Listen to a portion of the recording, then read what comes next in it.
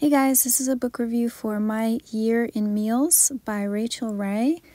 Rachael Ray just has this really fun, kind of bubbly personality, and you can feel the tone of that in this cookbook. So it's really inviting and easy to follow along, and there are just so many recipes in here. Basically, she's showing you what she made the entire year, and she has this is 1 month. So it's December. You can see what she made throughout December, and then she has the recipes, and she does that for every month. So what's great is it's organized seasonally, so you'll have plenty of soups and stuff in the winter, nice comfort filling foods, and then lighter, fresher things in the summer months. So that's really fun to follow along with. You can see June here looks pretty different. You got the watermelon slices.